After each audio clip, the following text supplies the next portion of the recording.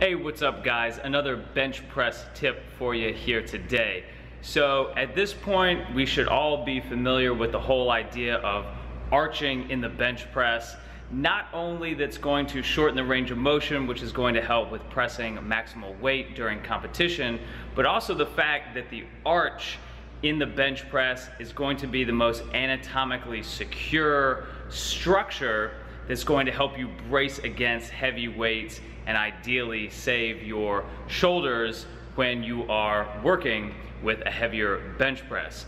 But something that people oftentimes forget is that the spine is a dynamic structure, okay? It is always moving, and regardless of how much we would like to think that once we lock it into place, specifically talking about the arch, that it would stay there, the fact is that unfortunately what happens is that when the bar comes down, we tend to lose a little bit of that arch that is kind of easier to set up with the weight locked out straight, okay?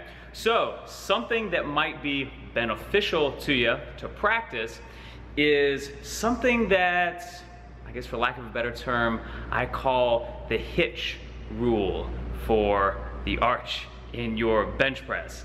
And the specific details might elude me because it's been a while since I've seen this movie, but there was a Will Smith movie where he was like a dating coach for Kevin, what's his name? And if I'm not mistaken, the rule that he gave for going in for the kiss on the first date was that you go in 90% and you let her come to you the last 10%.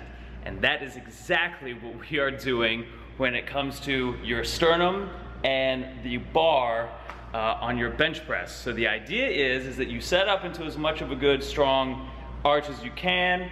You bring that bar down about 90%, and then you meet it the last 10% by giving yourself a little extra arch at the bottom. So you're bringing the bar down and you're really pulling those shoulder blades and giving yourself a little bit of extra range of motion to come up and meet that bar. Might work better for some of you that are a little bit more mobile through your spine, but I'm gonna give you a little demonstration and we will take it from there.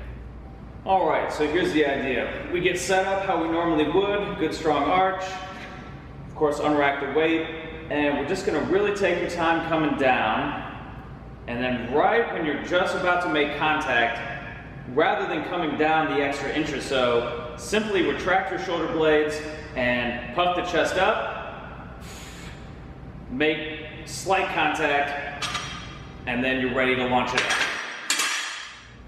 So in conclusion, what you might find, again, depending on how your form is already, giving that extra range of motion at the bottom is probably going to help you get a little bit more drive off the chest, because oftentimes we don't even realize how much tension and how much of that arch we lose when the weight is actually coming down, especially if you're relatively new to powerlifting, somewhere between 1 to 2.5 years, and you're still kind of working up to what your more or less genetic potential might be when it comes to maximal strength.